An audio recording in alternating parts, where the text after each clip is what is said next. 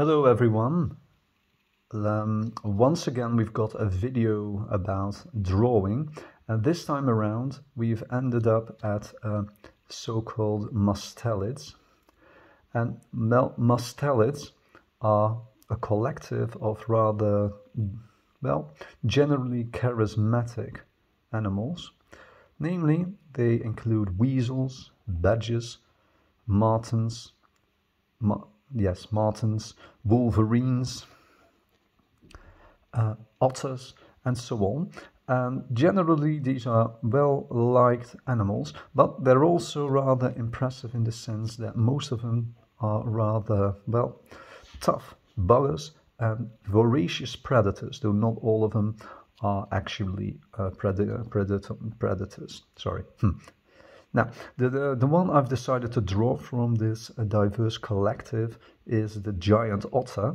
And the reason for that is that I also always think they look a bit, well, maniacal. And there's some reason for that, because these animals are quite the tough and impressive predators when they want to. Here we go. As you can see, I've given it a bit of a maniacal look. Already, I really like that. Let's give it some teeth visible too, like this. So it's looking at us rather, well, frenzied even. I wouldn't like to meet it in a dark alley, just saying that. Okay, so I've decided to do this from a rather unusual perspective. So this time around we're looking the animal on the back. And this is something of an experiment, and we're already filming the whole thing. So let's see whether or not it works. I keep moving my hand away. I shouldn't do that. So here we are. So I think I've got the crazy look down pat, more or less. Okay, white throat patch, which is not visible in all of them, but it is visible in this one. Let's draw that back. Mustelids are rather famous for, well known for having a bounding gait, which is a result, partly I suppose, of their very elongated bodies and their backs. Ooh, look at that. Yes, your tail is coming along right.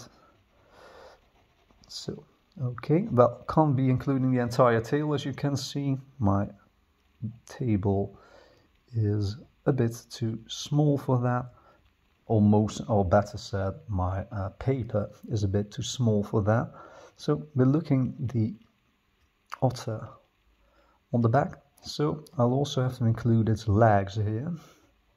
I should have anchored this piece of paper a bit better, I think. So let's do so.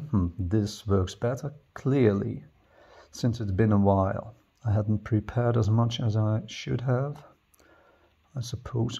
By the way, the last few weeks have been really busy for me, professionally and on the private front, so that's why I haven't been posting really. Well, let's make those feet a bit more impressive. They're webbed and clawed. Not entirely happy here, but it'll have to do. So, moving on, back towards the front. Now, otters are really muscled, as are all mustelids, really. And that should show when you draw them. They may look sleek, and they really are, due to being aquatic creatures that have to move through the water smoothly, of course. But at the same time, they're also muscle bound, and that should show too. Okay, this one is lying down. Let's draw its body, which is here. Okay, let's give it a bit of mass. After all, the body is in between. Oh, don't forget the hips, or at least some indication of the hips should be there. Now, as you can see, it's only got one front paw at the moment. Let's add another one, and let's add to that creepy vibe by making it, well, wave its claw at us. Here we go. Really, I should focus a bit better. There we go.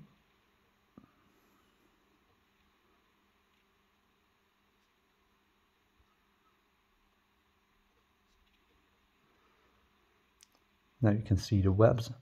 Let's make it wave a bit. So it's actually gesturing at us. You'd better be afraid, given what it looks like. Anyway, here we've got our otter. So once again, I hope you enjoyed watching this video, and hopefully till another time.